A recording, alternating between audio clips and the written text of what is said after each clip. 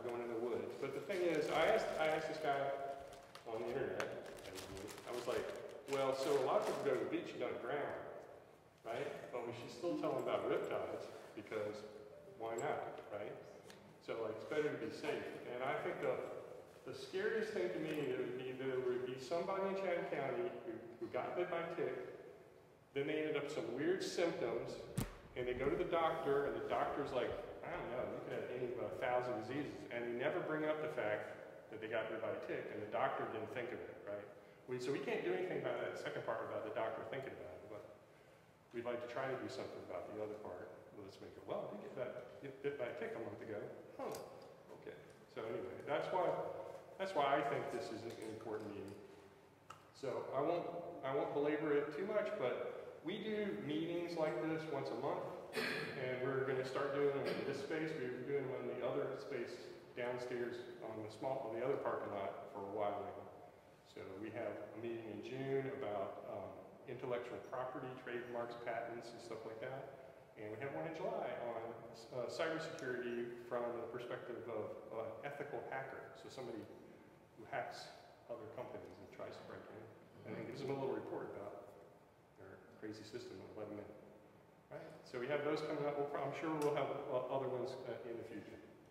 So, any questions?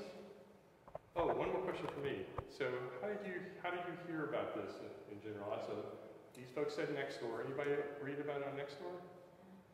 Okay. And chat list. Chat list. There's a couple of y'all chat list. Any other ways you found out? My neighbor. Okay. All right. What's that? Facebook. Okay. All right. Okay. CP, we're doing all this stuff. Hopefully we're getting the message in. So I'm the president. Pete's one of our board members. He's the treasurer. So anyway. Sweeps floors. Yeah. Sweeps floors as well. Yeah. Okay. So that's all I have. Does that sound good? All right. So you can remember to push record there. Yeah, I already started. All right. Awesome.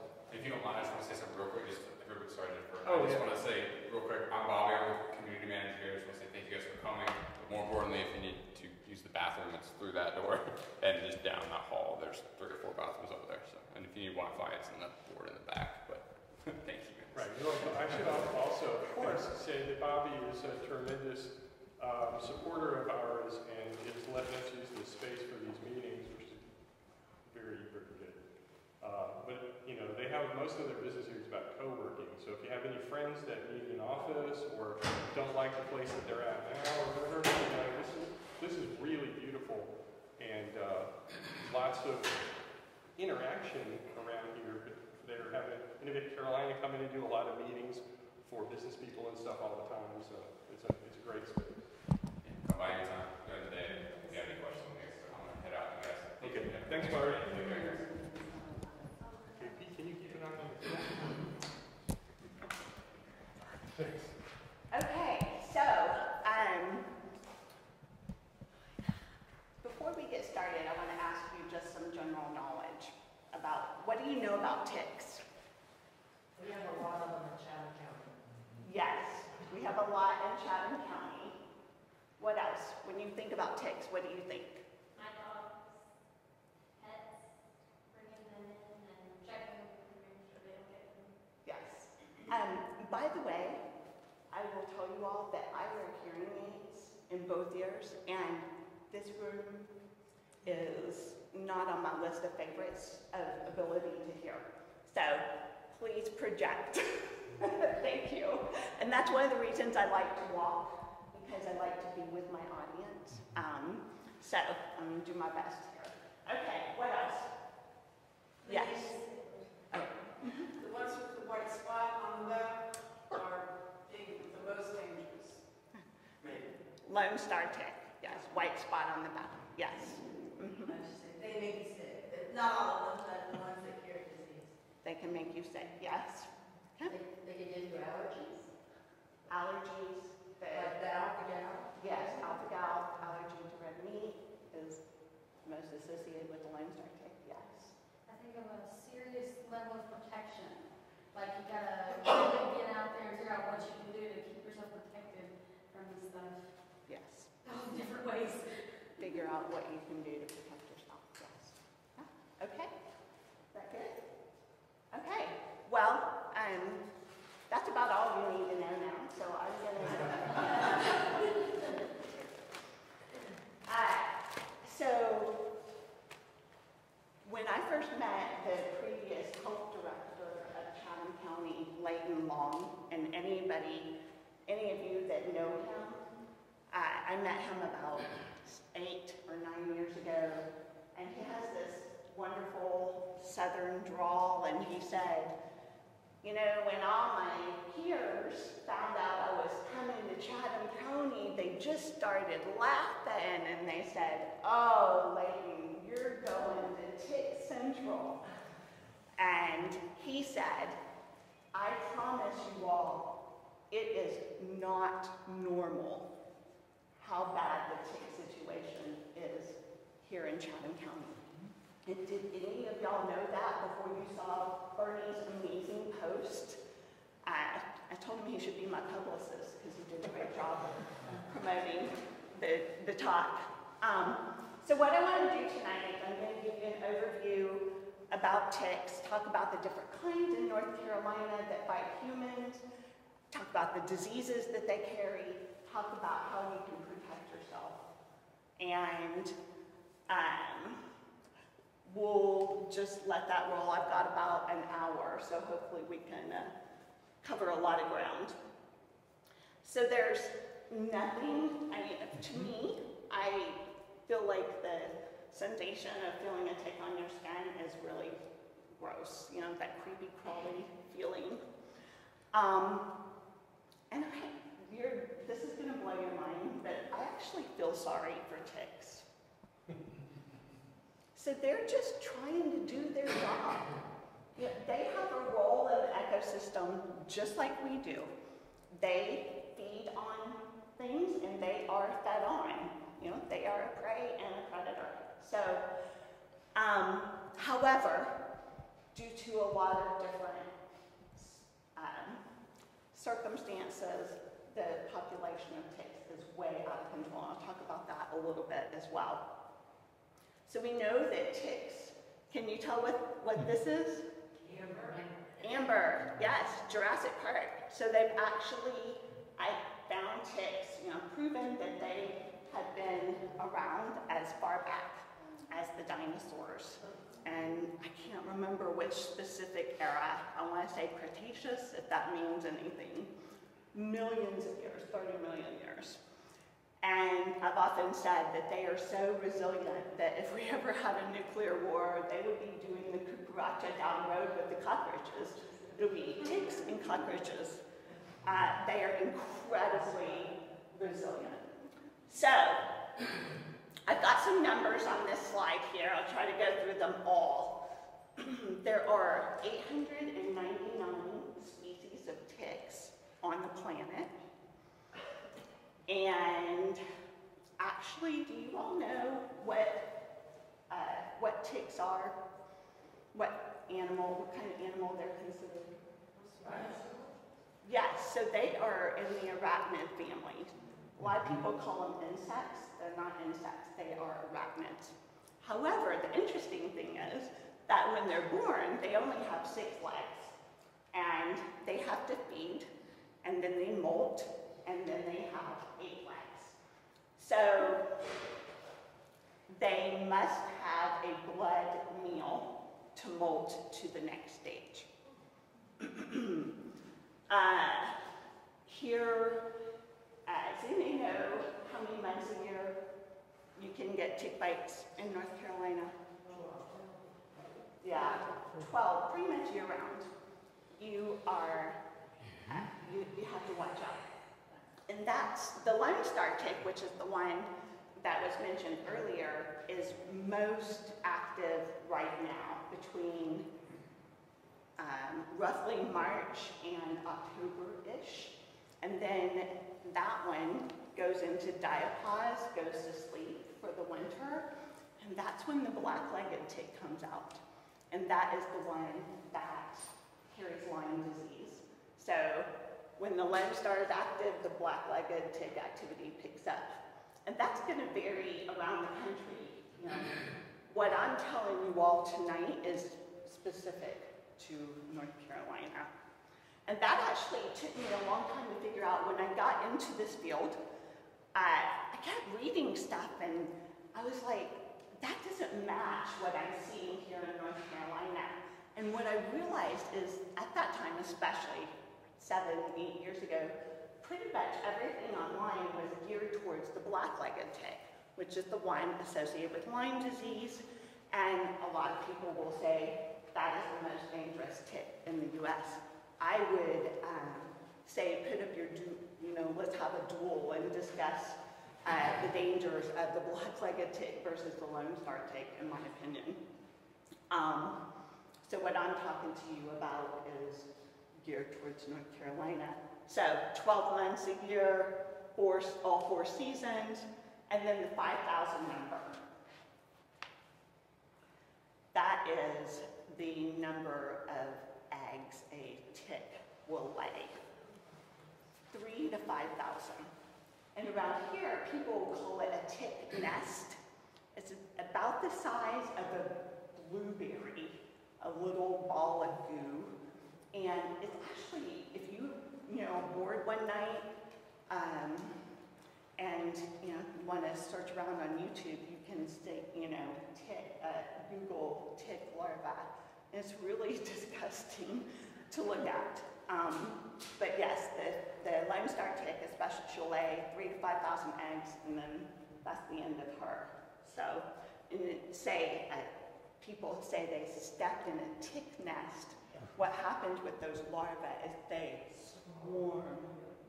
And if you're not aware of it, you may go on, you get in your car, and all of a sudden you realize there are little teeny tiny larval ticks all over you. So, something to think about. Okay, yes? So those aren't chiggers, right? That's a different thing? Thank you. There's a difference between chiggers and ticks. Yes. Chiggers are another arachnid, and they are mites. So, and they're very hard to see as well, but if you can focus in on them, they're red. And they're pretty much active now for the next few months. The larvae will not be around really until August. Late July, August, early September. Every year is a little bit different. You can pretty much count on when the weather turns, we have an 80-degree day, that's when my phone starts ringing. Because, that's when the Lone Star is getting more active. I also forgot to tell you on the numbers, they've actually found ticks on all 7 continents. So, in Antarctica, you would think that would be the one safe place. It's not. They've found them on birds and in penguin feathers. They're everywhere. Okay. I feel like I took this right in the middle of town.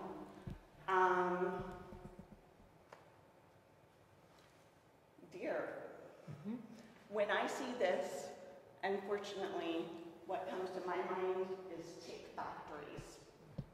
Because all life cycle stages, larvae, nymphs, adults of the Lone Star tick thrive on deer blood.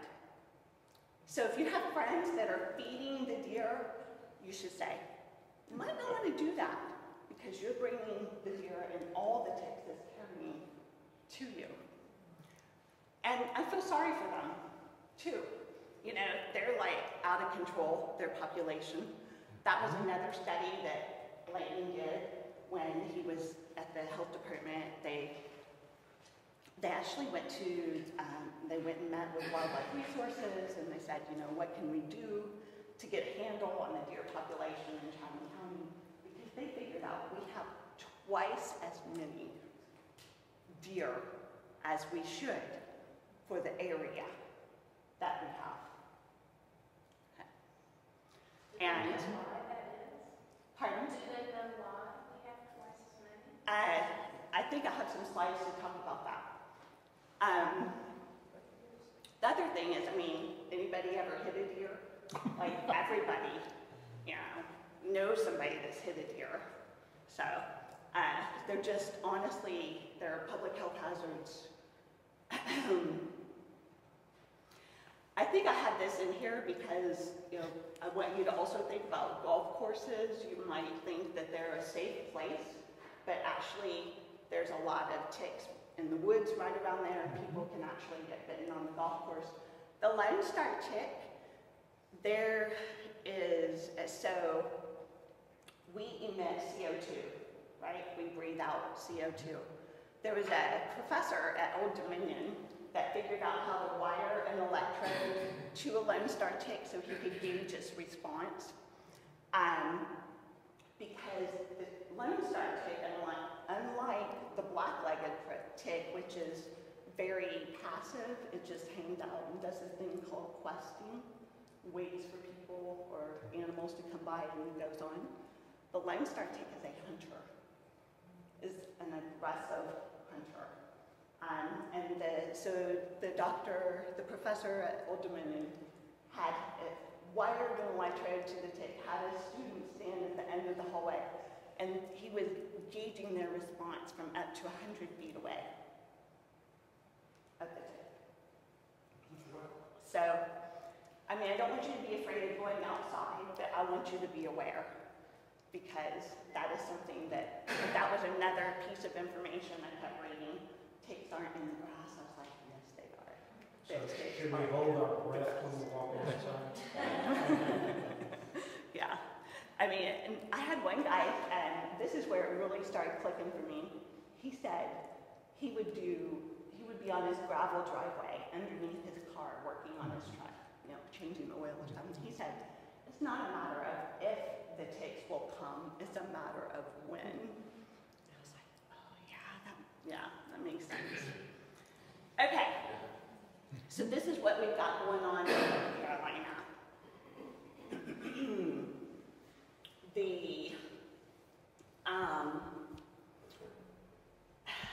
Let's see.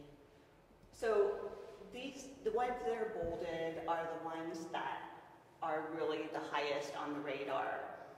All the others, they do exist, but they're not nearly as prevalent as the others.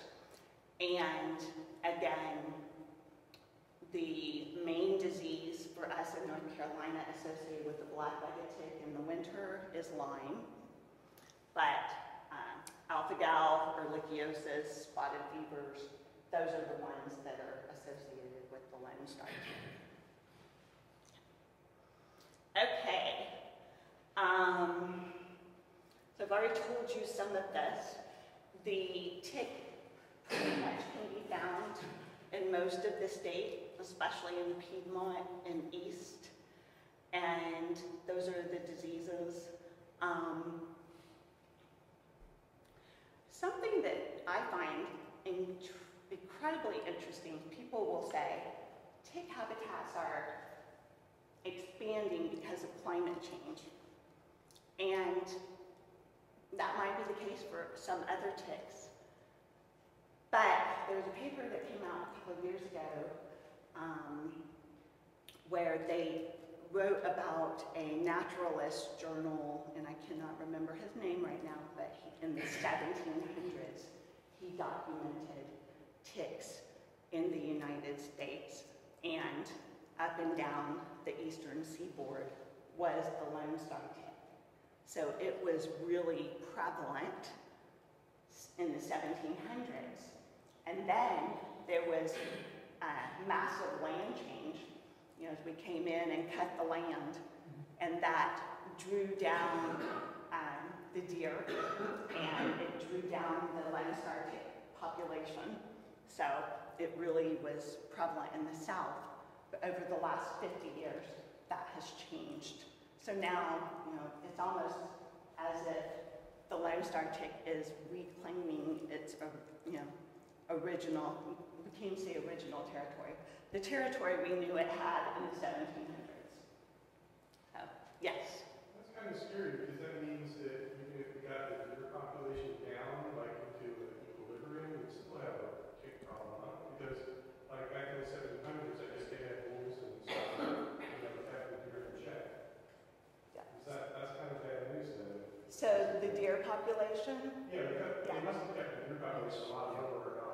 per square mile there than it is. Right.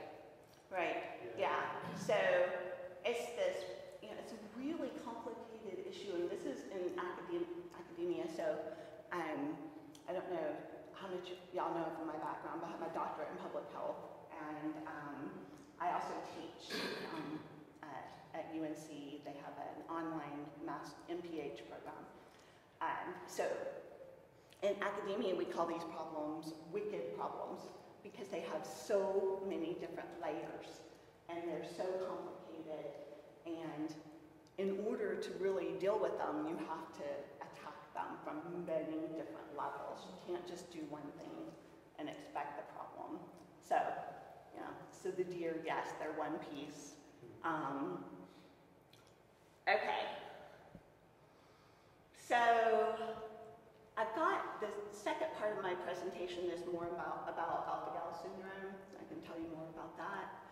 I guess, let me ask you first, has any of you ever had a tick-borne disease? What have y'all had?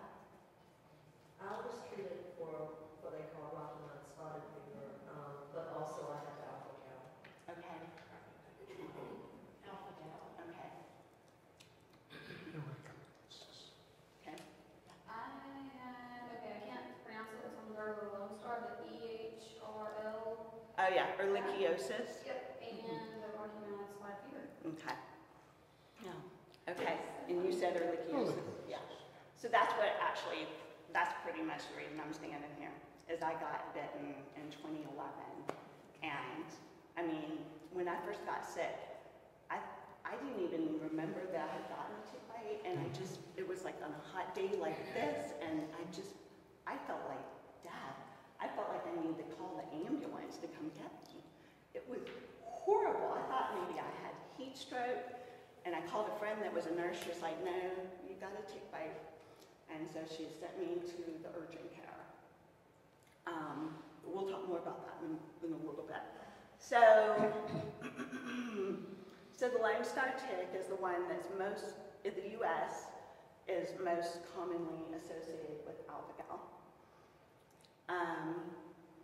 And so this is where your question about chiggers comes in, because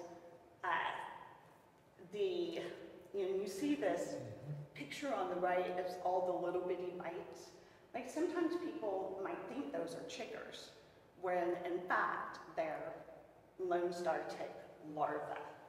And so it's really hard to tell the difference. You have to kind of piece together what happened. And it's very common with the saliva of the Lone Star tick is, a lot of people react, is very itchy. And I've had people tell me that the bite site has, stayed for months, maybe years, maybe it went away. If they got another tick bite, maybe the bite site got inflamed again. So, the other thing that will hopefully be an undercurrent of my talk is there's so much we don't know about ticks, about the diseases that they're transmitting. The diseases that are diagnosed in North Carolina don't match the ticks, and so there's been so much attention paid to Lyme disease. And I mean, it is a debilitating illness. My mission is to raise awareness about the devastation that is caused across the southern United States of the southern ticks, which, Lone Star tick, mainly the Lone Star tick. A lot of times people will say, yeah, my doctor said I had Lyme. Well, this is another one of those things where it doesn't quite make sense. The Lone Star tick can actually, induce what they call the erythema migrans, which you mostly hear associated with Lyme disease, and the black-legged tick, which really isn't biting right now, so it's just further confounds the mystery and the difficulties of diagnosing. The other piece of the equation now is, you may have heard of STARI, which stands for Southern Tick-Associated Rash Illness. They think that may be another variation of the Borrelia, which is the Lyme Borrelia burgdorferi is the scientific name.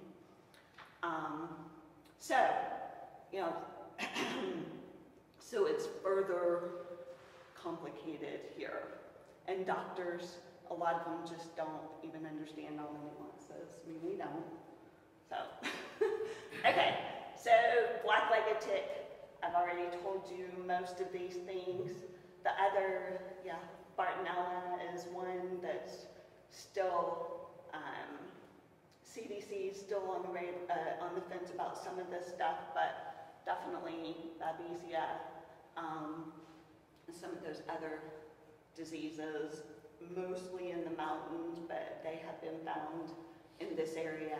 In fact, the first diagnosed case of Lyme disease in 1983 was by a woman here in Chatham County. So it's been around for a while. And then the third tick is the American dog tick. So those are the three really that you need to watch out for. Just to give you a sense of the proportions, the Lone Star tick is about 98% of the ticks you'll find here in the Piedmont. A couple, 1%, 2% black-legged tick, and then just a teeny tiny bit of dog ticks. And those are decreasing, those have substantially decreased because of people using the protection on their pets. Okay, so that's a key piece in this equation is prevention. I always laugh when I see research that matches what we pretty much know. I was at a tick summit up in Maryland a couple years ago, and one of the student posters was, pet owners are more likely to get tick-borne diseases, right? Because the ticks hitchhike onto your pets, they come inside, and then they go to you. The problem with a lot of the tick protection that is used for pets is it doesn't work until the tick actually bites the animal. So if they haven't bitten the animal, or had time for it to take effect, or they sense a human and feel like it's more yummy, like there's all those caveats, right? Okay. This unfortunately is the reason why we are known as tick central. And so you said Rocky Mountain spot fever a while ago. Yeah, so they have expanded that. They call it the rickettsias, which are all the rickettsial bacteria, which does include, the one most associated with the one commonly called Rocky Mountain spot fever. There are also some other rickettsias that are showing up. So here in Chatham, our rate is 14 times the NC State rate and 17 times the US. Ehrlichiosis is even worse. So our rate here is 22 times the state and 31 times the US. So, treatments of the different diseases. I know alpha-gal is not a cure, but for the viral, are they viral, bacterial? Is antibiotics what people use? So I've got a section on treatment. Sorry. Yeah, no, that's good. I'm glad. That means you're paying attention. So yes, we will definitely talk about recommendations on what to do. Of course, with the caveat that I'm not a medical doctor. So we don't know about alpha-gal. Only until recently was there, you may be familiar with the ICD-10 diagnosis codes, when you go to the doctor and it comes back with all the codes. It was only in 21, I think, where they added a diagnosis code for meat allergy, alpha-gal. And the other complicating factor is, unlike Lyme, rickettsias, or ehrlichiosis, it is not required to be reported at the state level. So you can see we have just like this convoluted mess of challenges. Yes? Do you know about the Chatham health assessment that they do every year or two here? Do I have Chatham Health? It's called the Chatham, it's by the Chatham Health Alliance, and it's called, I think it's called the Chatham Assessment Survey. Yes, the Chatham Health Assessment. That's actually the one that comes out like every 3 years. Yeah, that's where I got this initial set of data. Okay. Yeah. Okay. Is it going to be on this time? Yeah. Will we leave it on the survey? And so the one that they're getting ready to do, I am getting engaged in that. Okay. Yes. All right, awesome. Because we definitely want to ask more questions about that. So, you know, this one survey found 3%. We just really don't even know. I decided a couple months ago, I was like, I'm just going to ask everybody I know how, you know, for names. It is a small area. I know several of you in the room put a post on Facebook, and I think that we came up with about 250 people, which is way higher than any of these others. You know, whether it's 3%, we don't know. But, so the great news is that there is now a definition that it's called, let's see, this Council of State and Territorial Epidemiologists, something like that, American. So all the epidemiologists in the country got together and they came up with a case definition for alpha-gal. So the framework is there. Now, unfortunately, each state legislature has to decide that alpha-gal should be reportable. There's one state that has already made it reportable. You'll never guess what state it is. It's New Jersey, which, you know, everybody thinks of alpha-gal as being in the South, if you're aware of where the Lone Star tick is. But New Jersey actually has made it reportable. So that's one of our, run a nonprofit called Tick-Borne Conditions United, and our 3 missions are education, research, and advocacy. So advocacy is one of the key pieces of work that we do. And on our, as I was telling you, our to-do list never gets shorter. But on our to-do list is, you know, to advocate to our state legislators and say, look, this needs to be a reportable condition. Because, you know, it's the whole thing of you've got to know how bad it is to justify the expenses, and, you know, it's like this, it's very intertwined. Okay, so this shows you the map of the spotted fever groups, and of course Chatham County right there, right in the center, red, and that's for the spotted fever group. Similar for ehrlichiosis. And that's the incidence, that's the number of people per 100,000. Lyme disease is mainly in the mountains. There certainly are cases in the Piedmont and the coast, but it's most concentrated in the mountains. Okay, so we'll talk a little bit more about alpha-gal syndrome. That's a key reason that we actually formed TBCU, is there back in 2017, Congress had required the Federal Department of Health and Human Services to form a tick-borne disease working group. And I only found out about it the day before the meeting. It was up in DC, so I watched it online. And for 2 whole days, 98% of the conversation was about Lyme.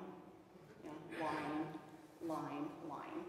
And at the very end of the second day, and this is an amazing group of people. It's like half public, advocacy experts, educators, and have government employees from across the government. At the end of the second day, one of the advocates said, "What about this alpha-gal? I hear it spreading like wildfire." And he said, the chair of the group said, "We're going to table alpha-gal because it's not a disease." And at that point, I don't have alpha-gal, but at that point I had been involved in the alpha-gal online Facebook groups. And I have a lot of clients with alpha-gal, and I was really mad, I was livid. And I went back to the Facebook groups, I said, we've got to start educating them. We've got to get in front of them. So at the next meeting, so they had a meeting every couple of months, at the next meeting, there's a public comment period at the beginning, 3 minutes, 10 slots, and 4 of us got slots. And we coordinated our talks. So it was like 1, 2, 3, 4. It was like they didn't know I had them. They really did. There's kind of like, later on, they're like, that's what they told me. They're like, we were just kind of going, oh my gosh. So we've made a lot of progress since then. And at first, the CDC wouldn't even acknowledge that ticks are the source of alpha-gal. Okay, so that's like a whole nother talk about alpha-gal and the history of it.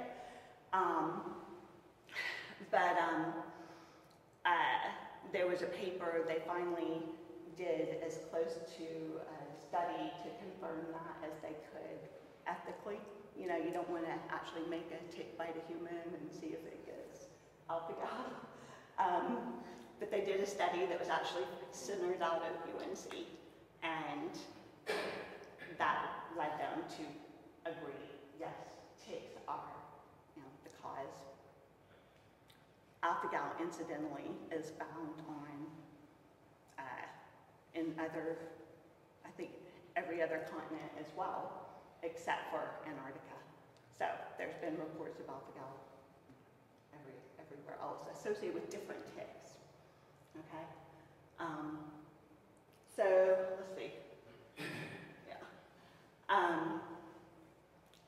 So Dr. Scott Cummins out of UNC, his favorite quote is, "Alpha-gal breaks all the rules."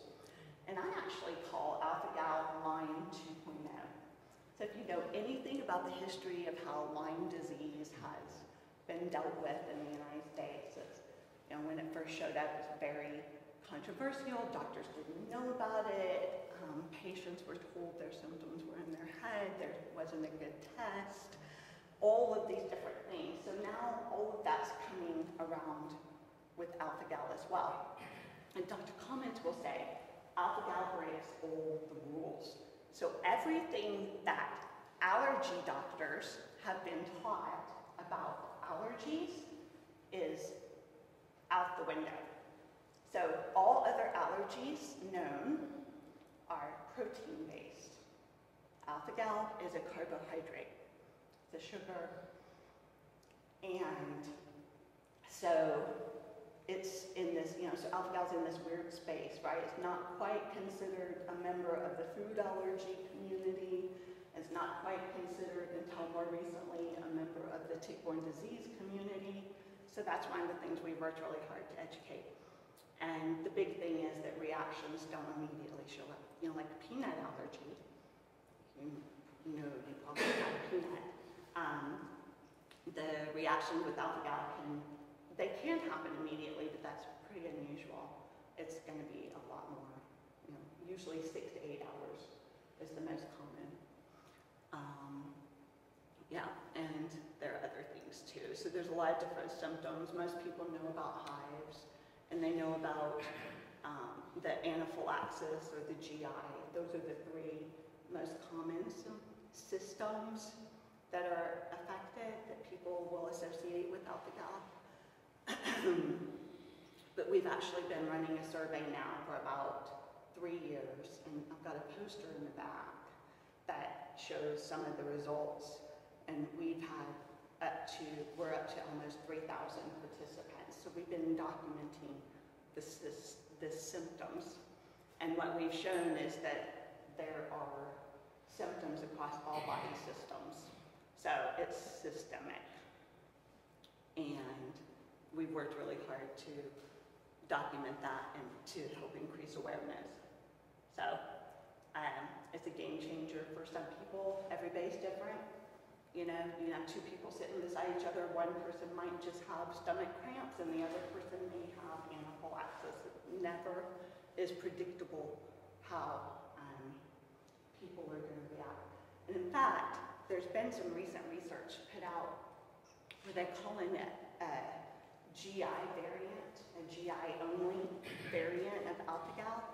So, you know, doctors always seem to have some percent of patients that they just can't ever figure out what's wrong with them. And there's Dr. Sarah McGill out of UNC, and she thinks, and I agree, that pretty much alpha-gal should be included in everybody's lab work as a standard procedure. And because it can, you know, it doesn't show up every time, so somebody might just have, you know, diarrhea or an upset stomach, and that's what it is, but they won't ever know to associate it. Because the symptoms can be super mild. This is something else in our research that we're working really hard to get the word out, because pretty much no doctors know this. So you think when you see a test, the higher the score on the test, the worse it is, right? You know?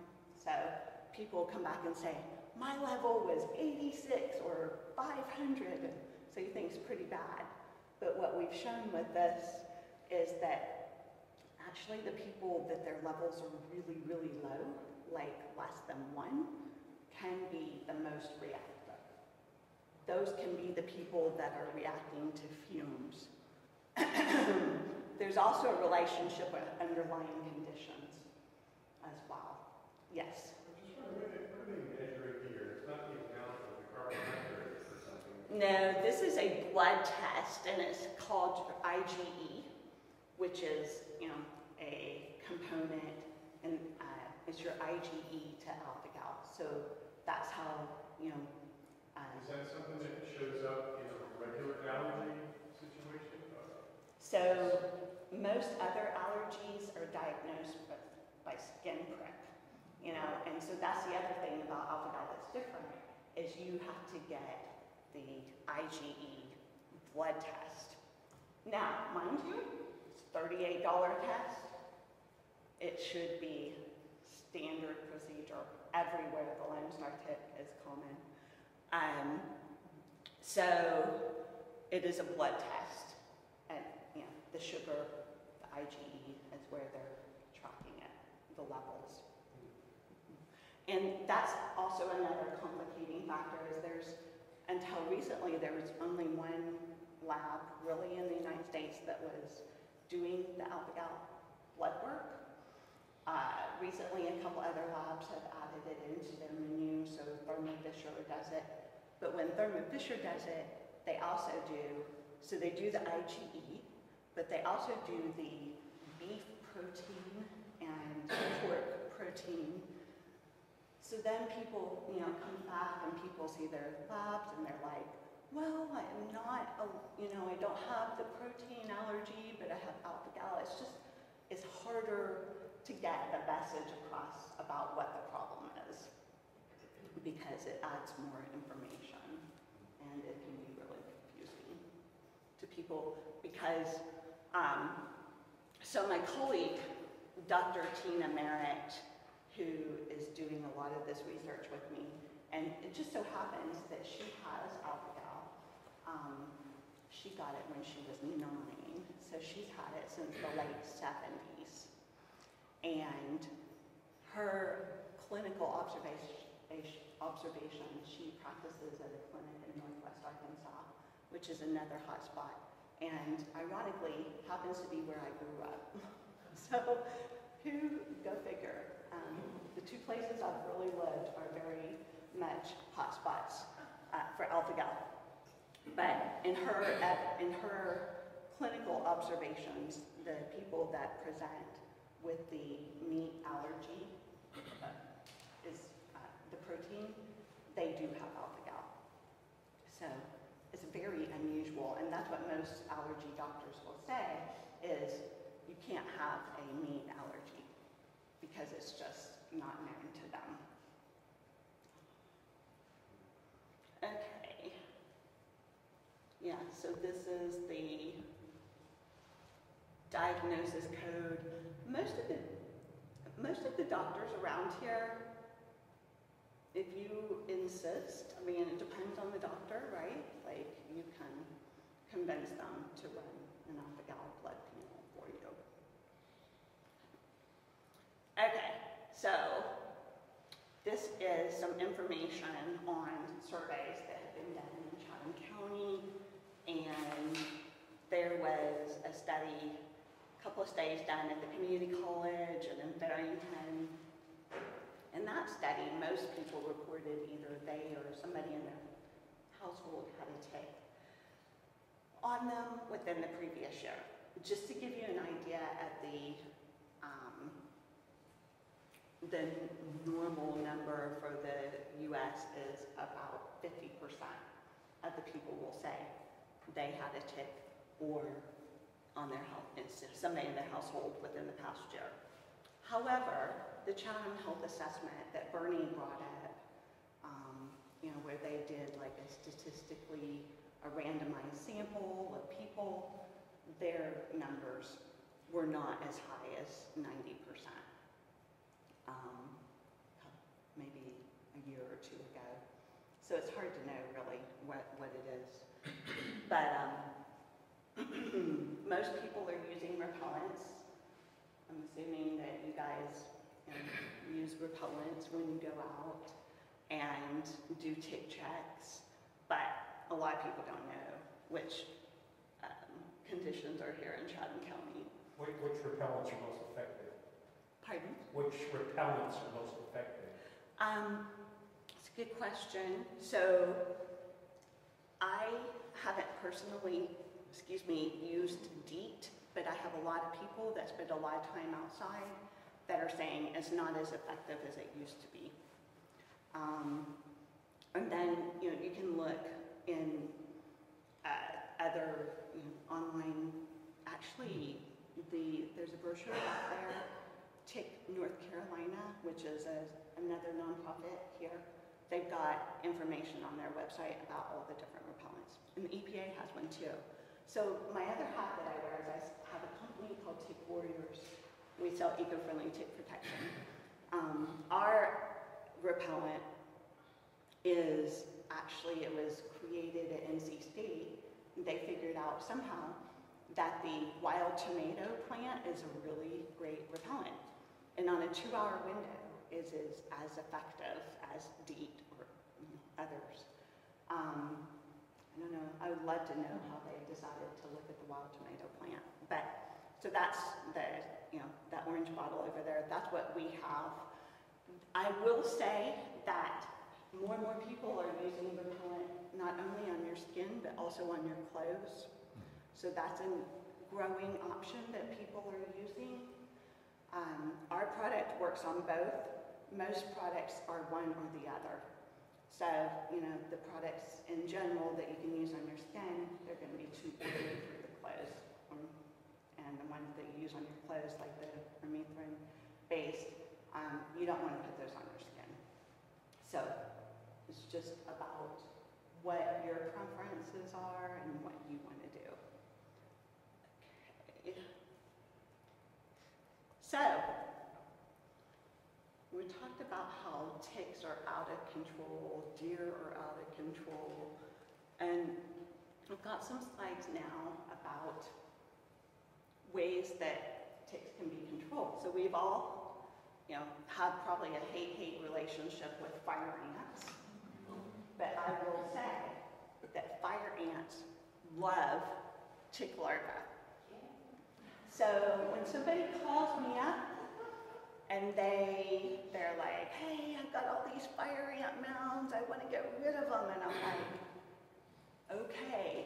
disclosure, here's what you need to know. I tell them, unless it's in your path of travel or you have little ones, you know, that you need to be careful, I say let the fire ants stay because they can help. They're one teeny tiny piece in the puzzles that can help. And I actually started trying to collect some data because I would have some people tell me, I don't have any ticks on my property. And then I would have other people, you know, they live half a mile away or a block away and they have a horrendous tick problem. So I'm like, what is going on? Why are there so many ticks here and not here? So I started trying to track. If somebody tells me that, I'll be like, do you have fire ants? You know, tracking information. My little N of 1 data collection. Okay, so prevention. Somebody was talking about prevention treatment. What do? You'll see this picture a lot on the internet, and it really bugs me because to the maximum extent possible, you should not handle ticks with your bare skin because they are going to vomit stuff onto you and they're going to defecate stuff onto you. You know, of course, if you see a tick on you, you're out in the woods, the first impulse is to grab it, throw it away. I would just ask you to try to find a leaf or, you know, something and, you know, capture it with that so that you're not handling it with your bare skin. And if you have to, then just be sure you wash your hands. So our next impulse is when we see the tick, throw it away, right? In the toilet. But what should you really do? Somebody said this a while ago. Squish it with something else over there. So Burn it. keep going. What should you do when you see a tick? Save it, Yes. So you should bag it and, you know, write on the bag when you got it, where, and then just stick it in the freezer. And they can actually survive in the freezer. Anyway, that's one other you want to have the tick. In our ideal world, you can take the tick to your doctor. The doctor say, hey, this is this tick, and we should treat for this disease. If it hasn't bitten you, if it hasn't bitten you, I would go ahead and keep it. Yeah, just in case. Because it could have bitten you and then moved. So you maybe didn't know. So I saw something about ticks that said that they have to bite and then hold on, and they really don't transmit saliva for a number of hours. So that's another one of those big question marks we don't know.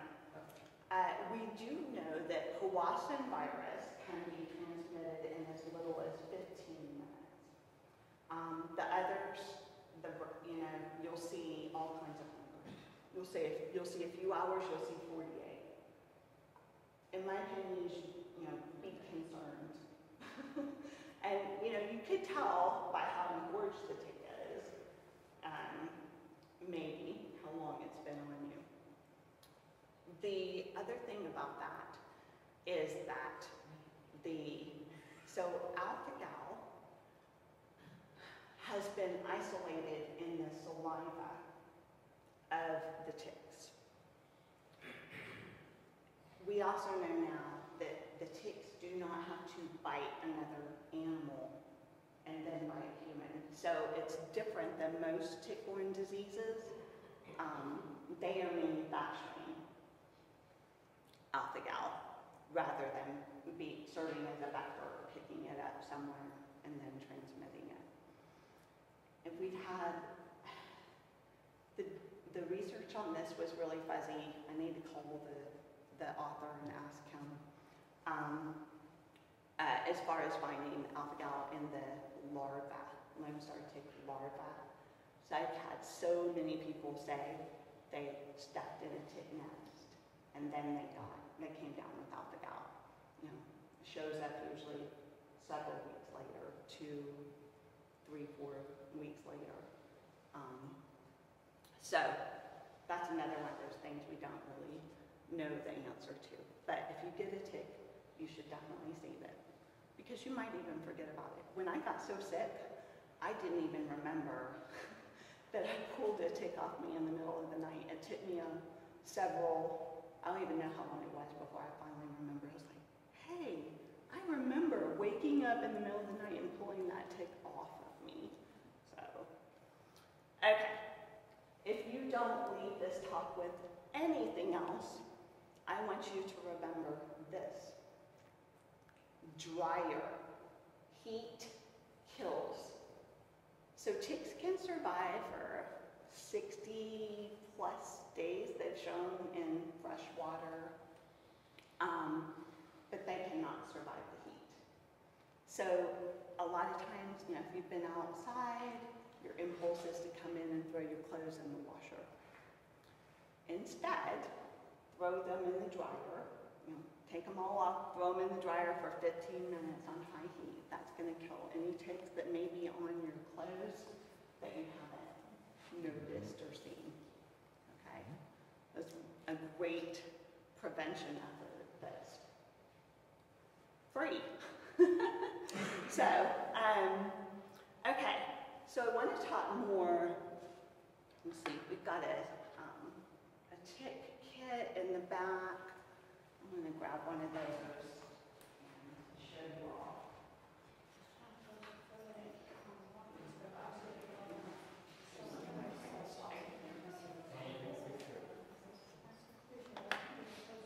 Okay.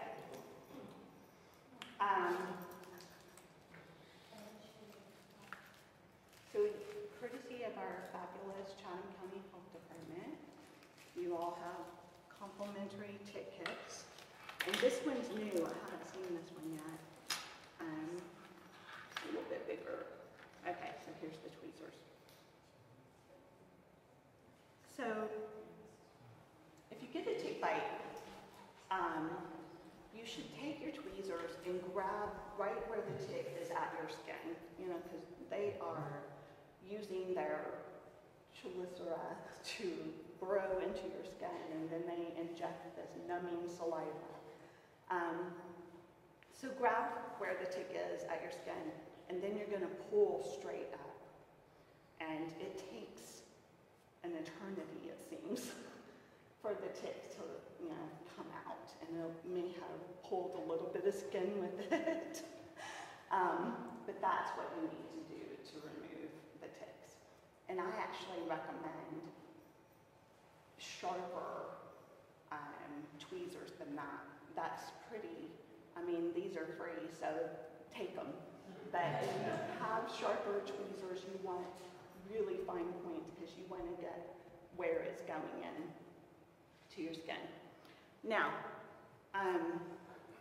so what to do if you get a tick bite? It's all over the map, right? There are, see, a lot of times the doctors, first of all, it doesn't help to go get tested immediately because it's going to take a while for the antibodies to show up in your blood. Okay, and so there's that problem. I say it depends on your age and your underlying conditions and your susceptibility.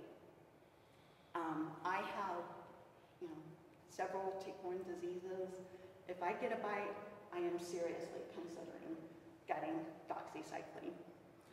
Now, I want to read you a story about something that happened here in Chatham County last week.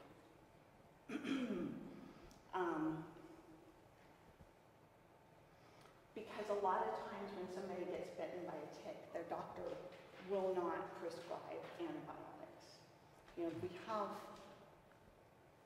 It's another one of those challenges, right? There's a lot of people that feel like antibiotics are overused, but if you actually go dig in, the biggest challenge is antibiotics on livestock. It's not treating human diseases. but I'm going to tell you the story and why this is so important.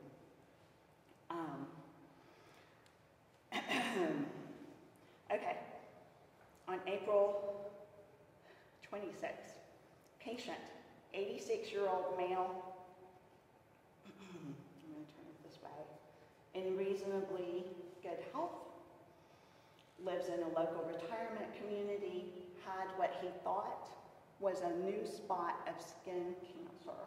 He went to the dermatologist, and the dermatologist pulled off a tick. And that's how small they can be.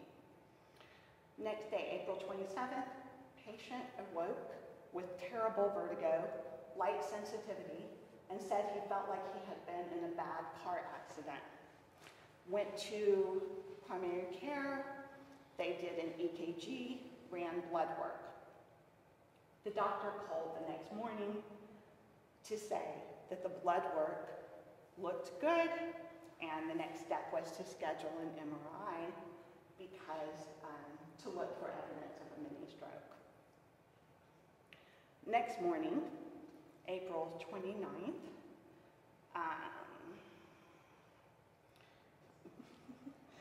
the patient's wife realized it was the tick, which had not been mentioned to the primary care doctor. Called her daughter, who actually had suffered from severe, untreated Rocky Mountain spotted fever, and had like a year's worth of neurological symptoms because she had to fight for the antibiotics. Okay. Called her daughter, daughter's like, go to urgent care right now. So they were at urgent care by 9:30. At this point, the patient's presentation, mind you, 5 days earlier, he was like us, okay? Gray, skin color, using a walker for the first time in his life because he was having such back balance and vertigo problems. Now, I want you to know that with Rocky Mountain spotted fever, the most susceptible ages are people that are less than 10 and people that are over 70. So those are the people that are, there's a high morbidity rate. High death rate, mortality. Okay? So, healthcare provider agreed to draw a tick panel, but would not prescribe antibiotics until the results returned. So, patient's wife understood the urgency of the need for doxycycline, and she wouldn't leave. The healthcare provider came in 4 times. Finally, after 90 minutes, agreed to give the patient antibiotics. Okay? So 5 days later, of course, started taking the doxy that day. 5 days later, patient's presentation when my friend reached out to me, no vertigo, skin color is normal, appetite's resumed, his affect, conversational humor was all back. And the Rocky Mountain spotted fever test results still had not returned. So if they had waited for the test results, that man would have died. Now, none of y'all may have been around here in the 50s when the UNC football coach, and this is what Dr. Dykers likes to tell everybody that'll listen, he could have gotten a $1.50 doxycycline prescription, but no, he died. So the UNC football coach died. And at that point, they made a concerted effort. I know I had a friend who had a doctor who was trained at UNC probably in the 80s. And so they were very good about making sure healthcare providers knew.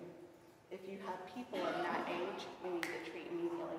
And honestly, ehrlichiosis is that way too.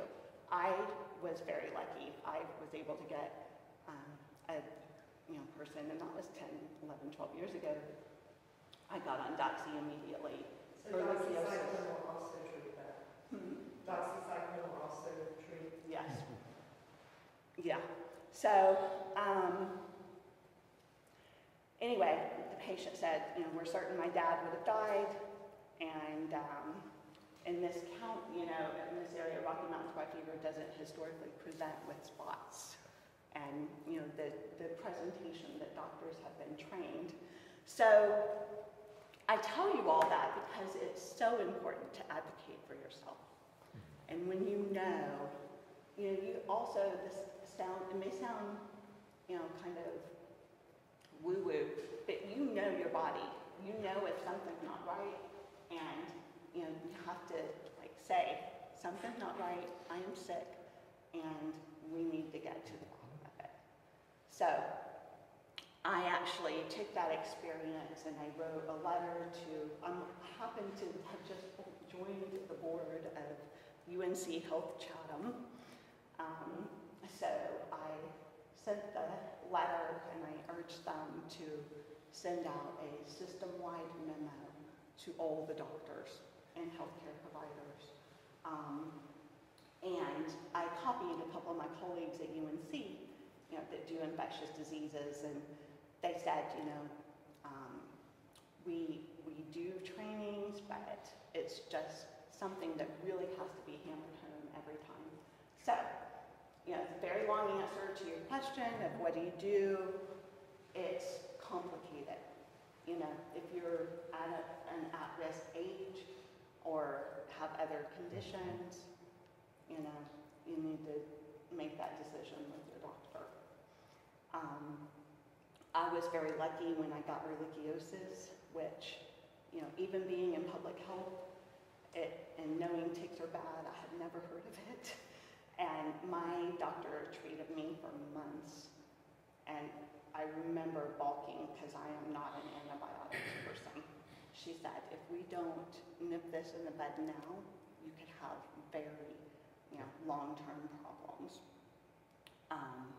So, we kept treating until the test came back clear. And so, ticks, if you get a bite, what should you do? And what other questions can I answer? Yes, Cindy. Should you use alcohol on the tick to help it to release from your skin? So, thank you for that question. So there's, some people say use alcohol or a match or something, but what that's going to do is irritate the tick, and it's going to put more stuff in you. So,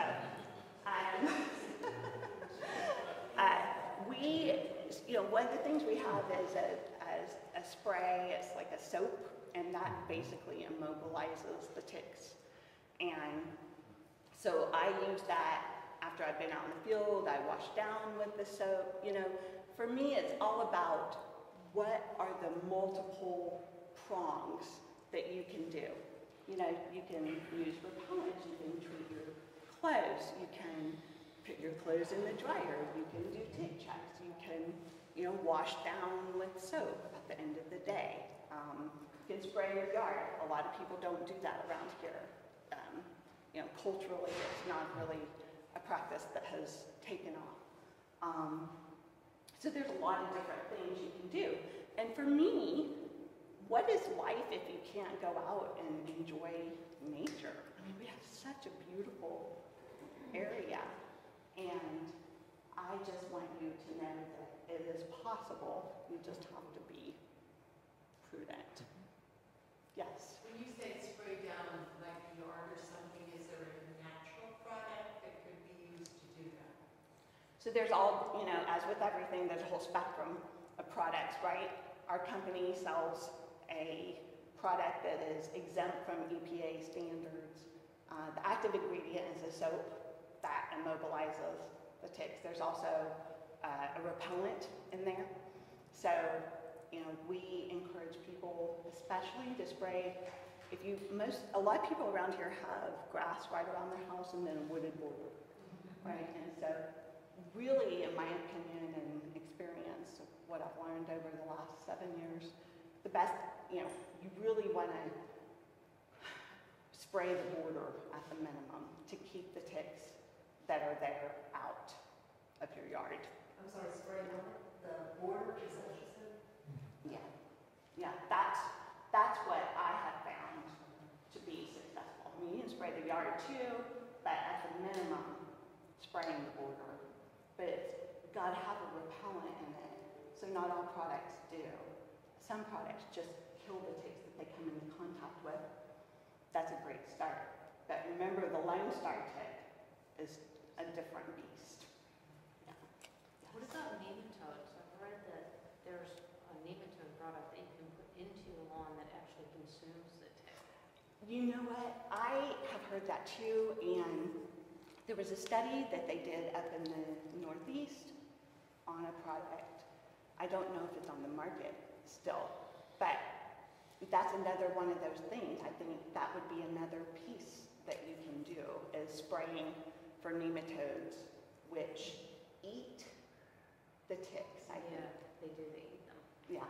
Another animal that's good is possums. So possums love ticks. Was it guineas?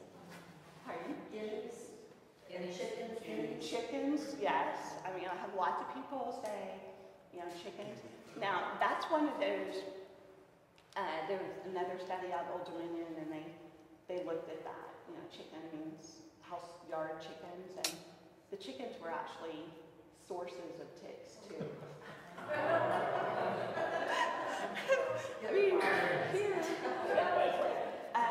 here, the wild turkeys, Lone Stars, are, you know, they love wild turkeys. So wild turkeys are likely to have Lone Star ticks on them for some reason. Yes, Bernie?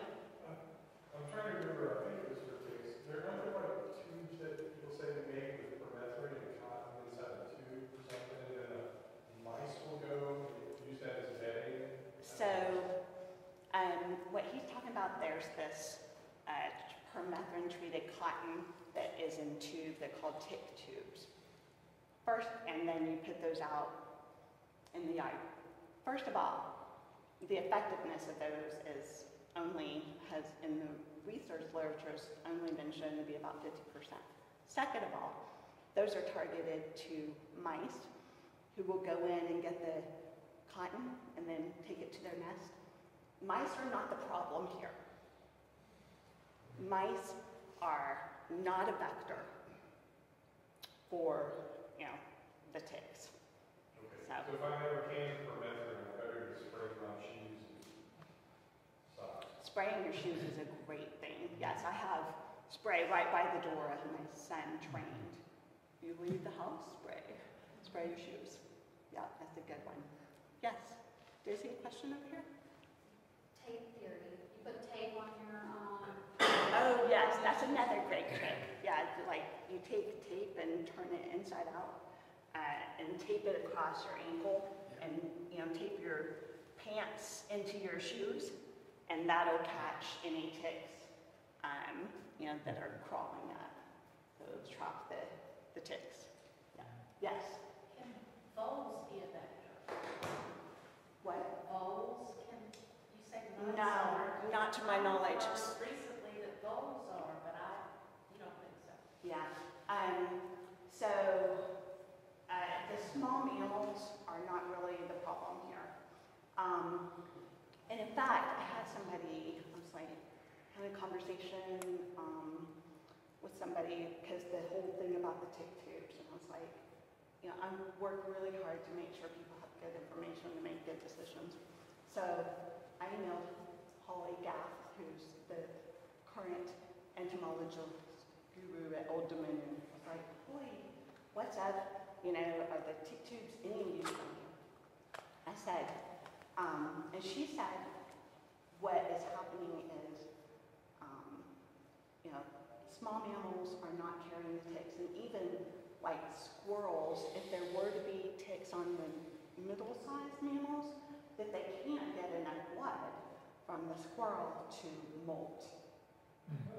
So if you think about that, that makes sense, right? Like that's why they weren't deer. Okay, so I have to go teach a class at 7. Let me answer your question.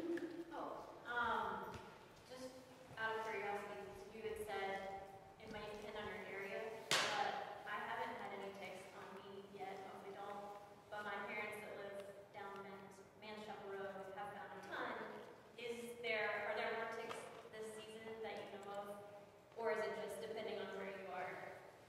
I think one of the biggest factors is proximity of deer. So right now, I live in the middle of Pittsburgh, but I have a dog, I've sprayed my yard, and I haven't seen any deer near my yard. And I better knock on some wood, I don't know if this is real, but yeah, so, you know, versus other people who, you know, have deer walk through their yards, sleeping in their yards, feeding the deer corn, it should be prohibited. So, anyway, yeah, you all have asked such great questions. My email address is jennifer@tbcunited.org. So please reach out. There's all kinds of goodies back there. Yes. Will the